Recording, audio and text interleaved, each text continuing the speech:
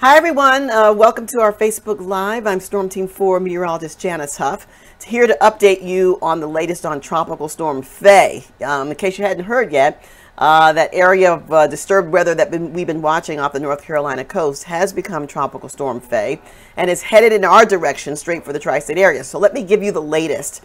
It will make landfall tomorrow, Friday, somewhere in the tri-state area along the coast. Could possibly be South Jersey, could be a little farther north, but right now we know that it will make landfall on Friday. 1 to 4 inches of rain is expected, scattered around the tri-state area. Flash flooding likely as a result of all this heavy rain. Wind gusts will be a major issue too, to 55 miles an hour, maybe higher, and the closer you are to the coast, the likelihood you'll see the strongest winds. This will also result in beach erosion at the shore areas. We're talking about the Jersey Shore and possibly even Long Island as well. All right, so let's track the tropics and show you where it is right now.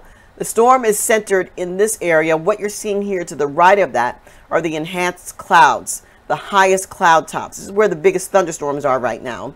They're off to the right of the center of the circulation here. All of that is coming northward to our area.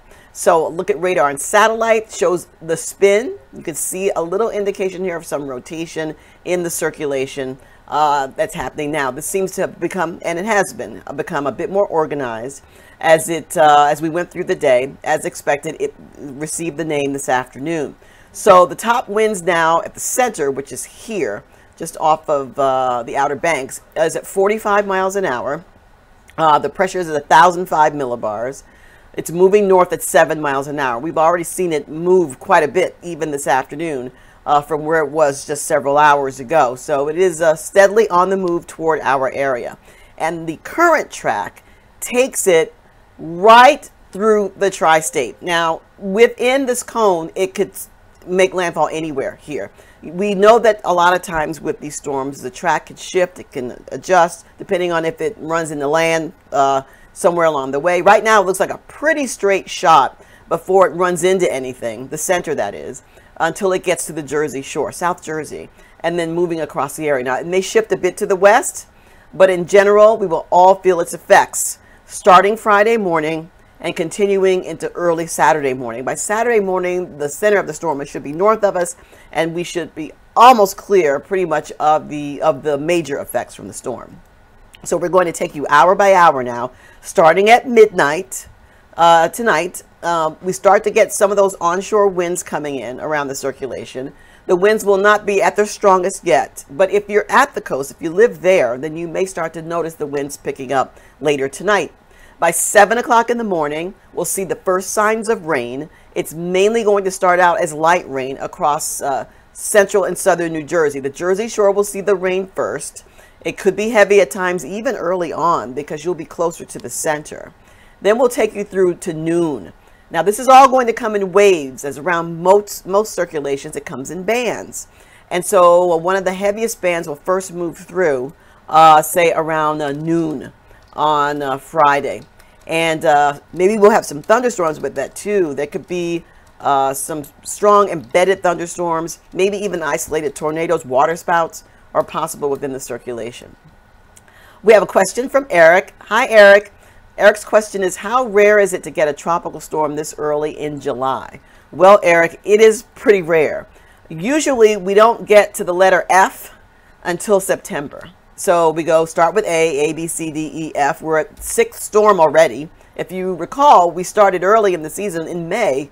Was it April? Wait a minute. Was it April or May we had the first storm? I think it was April, yes. We had the first storm in April, and then, we've been going since then. So now we're at number 6, and F is usually not until September. This beats the record. This is for the Atlantic Basin, by the way. This beats the record that was set by Franklin, which was in, I think, 2005, was the earliest up until this point. And that was like July 21st when it was named the F storm. And so this one beats that.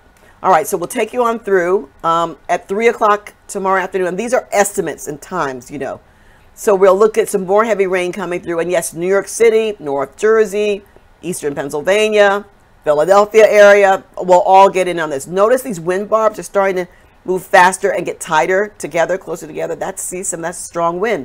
Onshore wind right at the Jersey Shore. Not onshore yet here, but parallel to the shore for Long Island, still strong, and beach erosion will likely start happening then. So areas up to the west by 6 o'clock in the evening, getting some more of those heavy bands, pockets of heavy rain moving in through New Jersey, maybe even the Hudson Valley by then as well.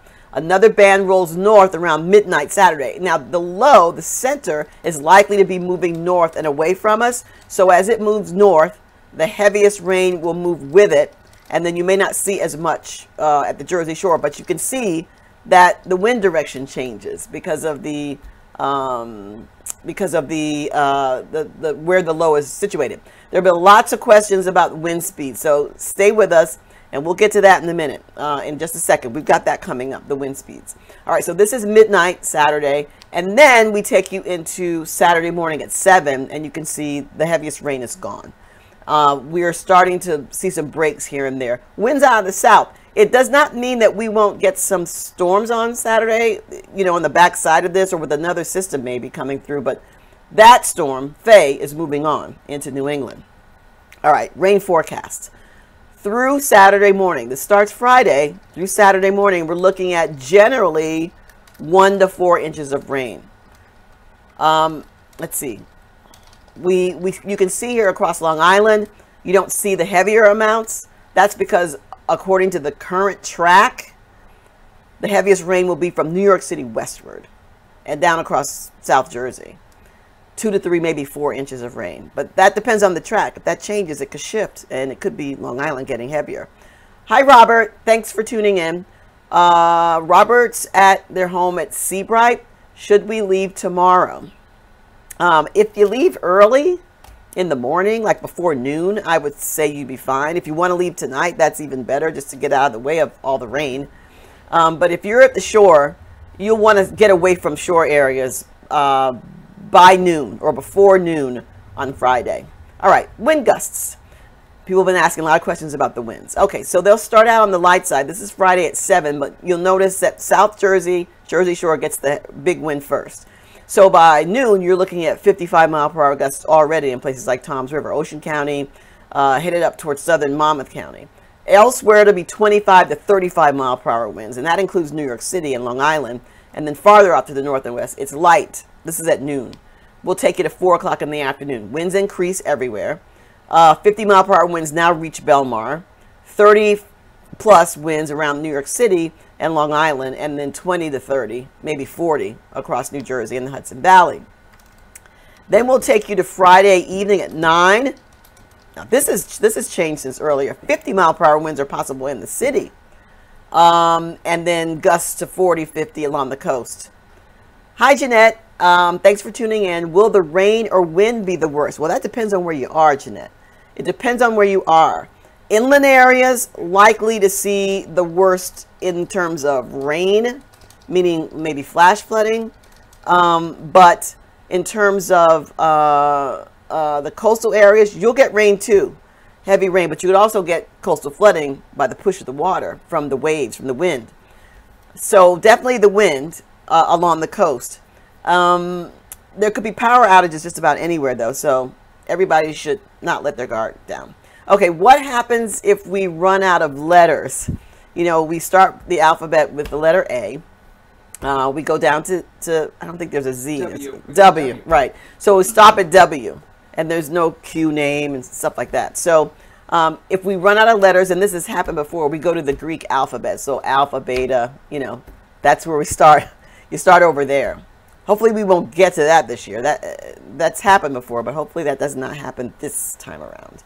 Although it could, realizing that we're expecting an active season. Okay, here we go, Saturday morning at 7. Notice that the winds are starting to diminish. The strongest winds will be north and east of New York City because the low will be up here by then. So Long Island will still be getting gusty winds, Connecticut, and through the Hudson Valley. Okay, so like I mentioned earlier, we're at name number 6.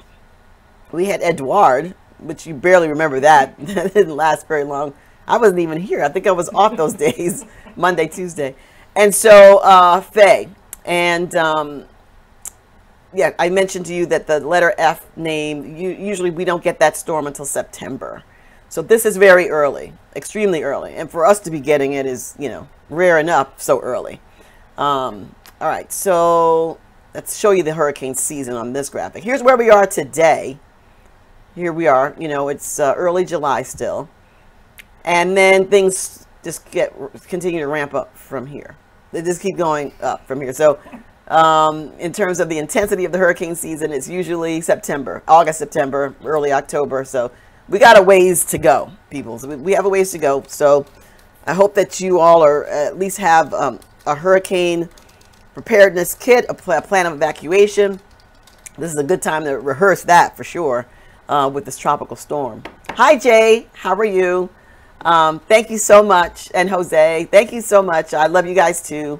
Appreciate your watching right now. Okay, what do we have next? All right, we want to show you what you need to know. Here's what you need to know. And this is for everyone, not just people at the coast. This is for everybody. Flash flooding is likely on Friday. Flash flooding is a result of heavy rain over some of the same areas for a long amount of time. It could be, you know, you could get like training of storms, or you could just get rain that gets dumped on you for a long amount of time. So flash flooding is likely. The water has nowhere to go after the ground soaks up enough of it, and then it just runs off. So that is likely anywhere, but really in those areas from the city westward right now, where we're expecting the heaviest rain. Widespread 2 to 4 inches of rain is generally what we're expecting to happen. There could be severe storms and tornadoes embedded within these rain bands that come through. That happens very often when storms make landfall. We don't get to see that much of any of that around here. You know, we had Irene, we've had Sandy, but this is, you know, this is what they deal with in places in hurricane belts, like in Florida. So severe storms and tornadoes are possible within these bands that come through, with gusty winds and heavy surf, very heavy surf, beach erosion, and likely to be some coastal flooding also. So we're back at the beginning here. What you need to know is that Fay is coming tomorrow, and it's going to be around for about, we'll feel its effects for about 12 hours, 8 to 12 hours. Let's see. Hi, this is a question from YouTube. When will New York City start getting the heaviest rain?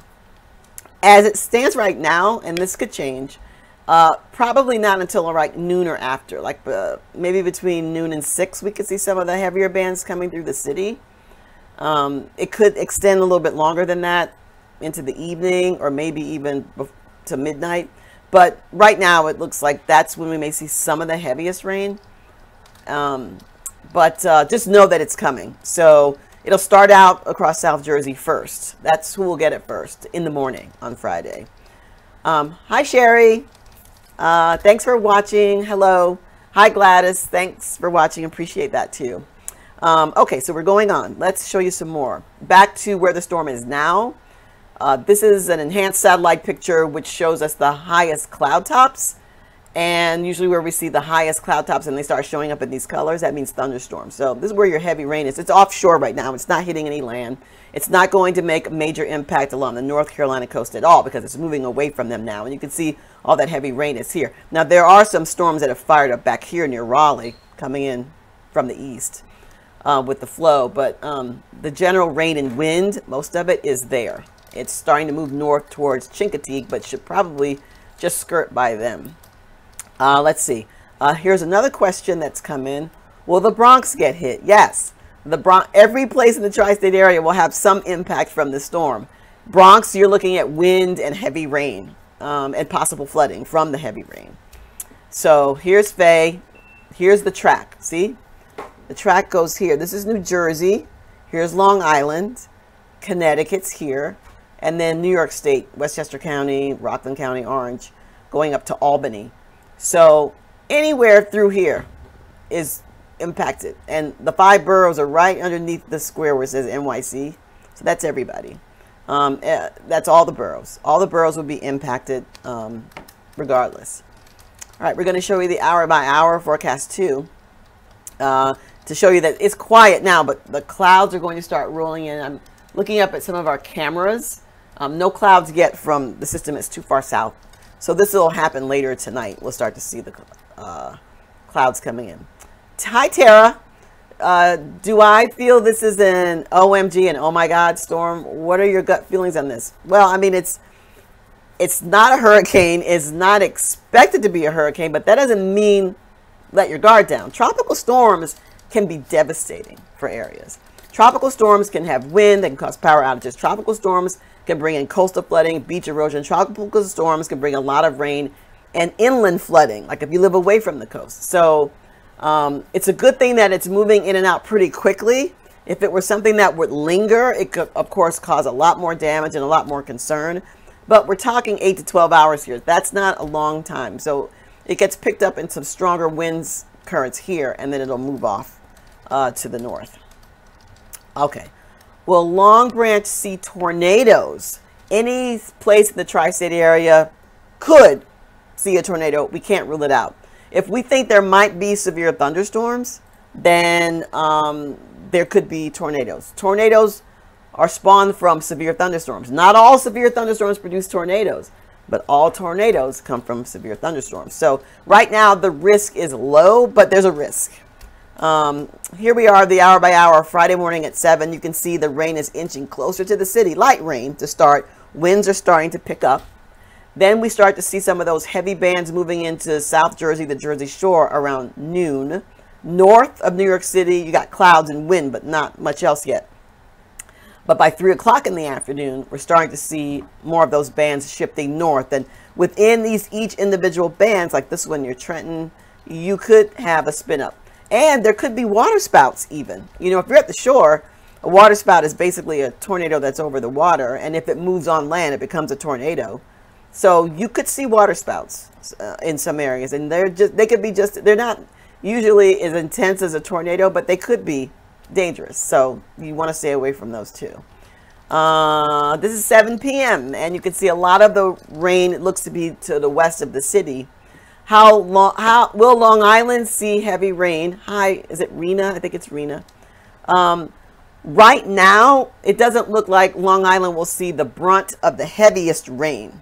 But that's because this is all based on the current track. If the track changes, then you could get some heavy rain too. Right now, it looks like you may get some heavy rain for a shorter amount of time.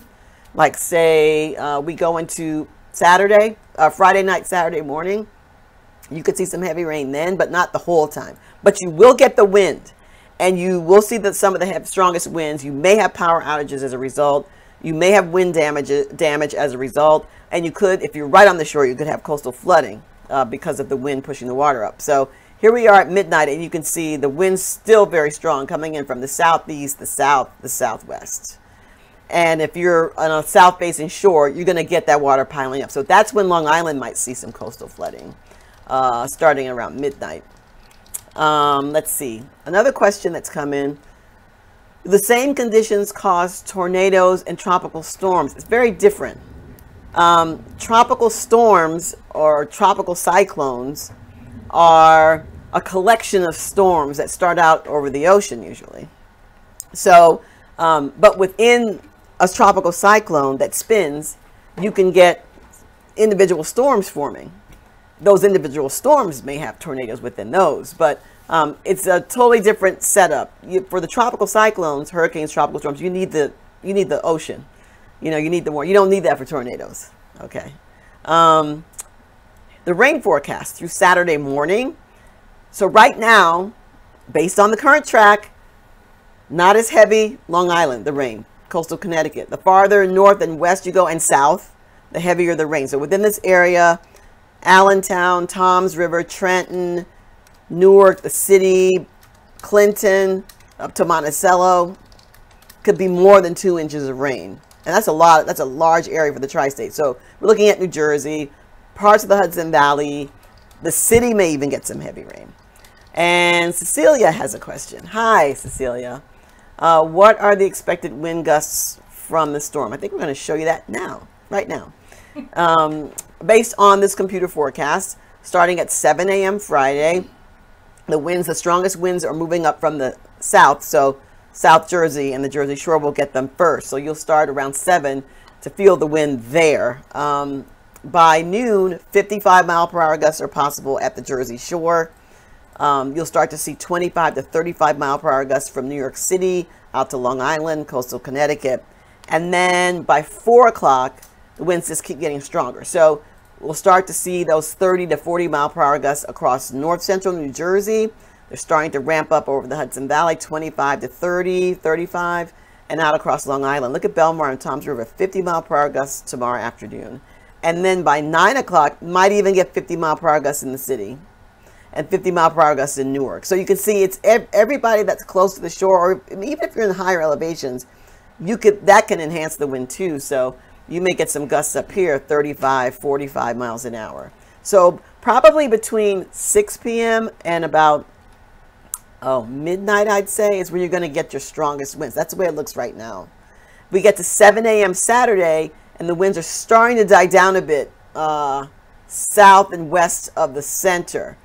Long Island, maybe Connecticut, still getting some gusts here of 30 or higher at Saturday morning. But then the storm moves out and away from us. 2020 Atlantic storm names, we're now up to F. This is Tropical Storm Fay. Our season began early in April with Arthur, and the season doesn't typically, the actual start of the hurricane season is June 1st, but we've surpassed that. We started out in April. Fay, the F storm this year is Fay, and usually we don't see that until September. It's the earliest named F storm on record for the Atlantic Basin. The Atlantic Basin, the Caribbean and the Atlantic, has a separate list of names during the hurricane season than the Pacific. And the Pacific has several lists because the Pacific's a much larger ocean. You have the Eastern Pacific, the Western Pacific, you have typhoons, you have hurricanes, cyclones, all different names. But here in our region, it's the earliest that the F storm has been named. The earliest we've seen the F storm. How likely are we to see power outages? Quite likely. I mean, if you're getting gusts between 45 and 55 and maybe close to 60 miles an hour, you're going to see power outages. So if you're near the shore, then likely you're the most vulnerable for power outages. Long Island, Jersey Shore, even parts of Connecticut. But inland areas could see some scattered ones too. So you're not out of the realm of possibility. Here's a look at the Atlantic Basin storm frequency. Today, we are here, July 9th. Usually you don't see too many storms this time of the year, but it just goes up from here. And this is anticipated to be a very active hurricane season. We could end up in the Greek alphabet. I hope not, but we could. Here's what you need to know. Flash flooding is likely on Friday, just about anywhere. Especially from New York City westward right now at Jersey Shore. But coastal areas, coastal flooding is also likely. Widespread 2 to 4 inches of rain before it's over. Severe storms and tornadoes are possible, not probable, but possible. So that always happens with landfalling storms.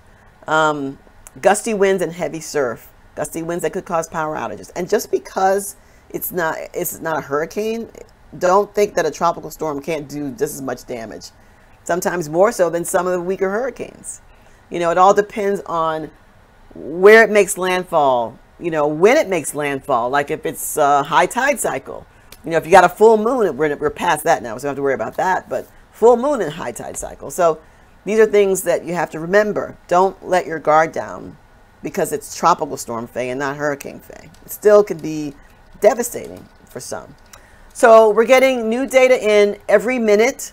We will continue to update you. We're updating the forecast as new information comes in from the National Hurricane Center. We'll have a new forecast track for you at 11 o'clock on News 4 New York at 11 p.m. So I hope that you tune in then to get the latest updates. And of course, our weather app, our news app, News and Weather, that's the NBC4 mobile app. It's free. You can download that. And that way you can always check it if you're not in front of your computer or your TV, and you can check the weather anytime. So thanks for joining us, and I'll see you tonight at 11.